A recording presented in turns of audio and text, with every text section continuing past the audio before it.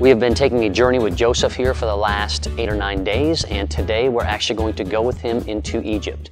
In chapter 38 of Genesis, nothing happens and they don't even talk about Joseph. But in chapter 39, it picks back up and we find that he has been sold into slavery from the Ishmaelites to Potiphar, who is the chief guy. He's the number 2 in command in all of Egypt. And there's an interesting thing that takes place because as we find out this background, the very next verse, it says, "And the Lord was with Joseph." Now, if you're thinking like I'm thinking, how in the world could you possibly say that the Lord is with Joseph?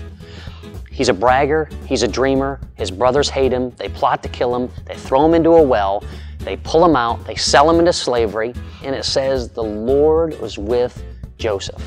How could that be?